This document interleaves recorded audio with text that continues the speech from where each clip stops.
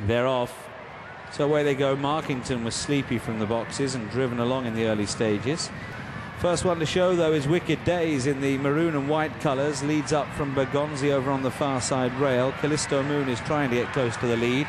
Has to sit in behind the leader, though. The Last Alzeo and Abiyan around the outside, with Keolanath just next. After these races, Beat the Shower right in the middle of the pack, getting plenty of early cover. He's got Rare Ruby towards his outside, and also directly alongside him is Arab League. Simon Side's on the wide outside of those as they make the first turn. Then comes up the inner, Satwa Gold and Seb Sanders, content to sit just worse than halfway, only just though.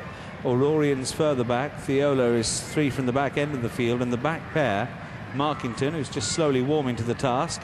He'll gallop on all day, will Markington, and he's now in front just ahead of Horridge King, who is the back marker, and the runners just about complete their first turn and head down the far side of the track. 1.5 miles for them left to run then.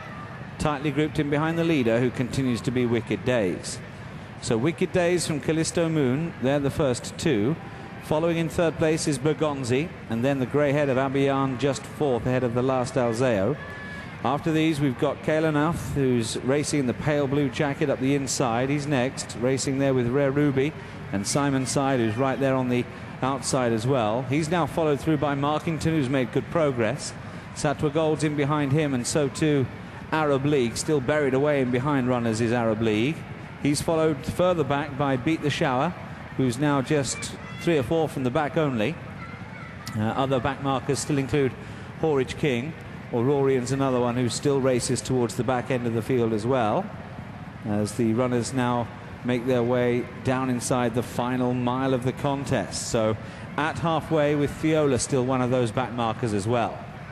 So the tempo set by Wicked Days, who's made every yard to this point. Callisto Moon is now a half a length away in second place. Abiyan is next, passing the 7.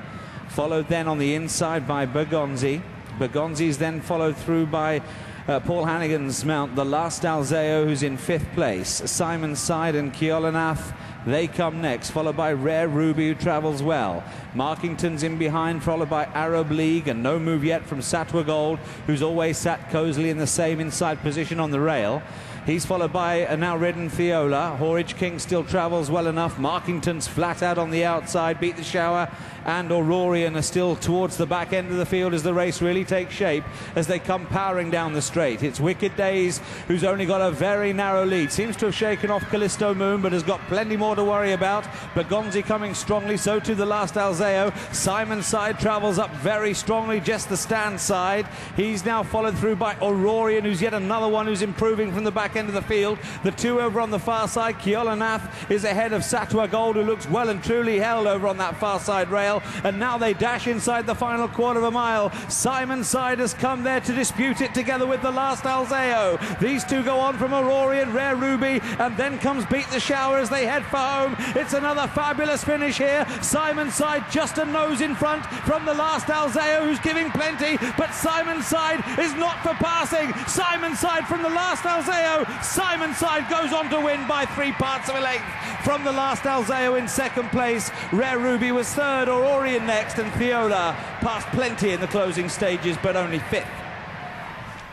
Simon Side 16-1 wins for David Allen, beating the Last Alzeo at 11-1, and Rare Ruby was third at 16-1. Wicked Days was sent off the 13-2 market leader.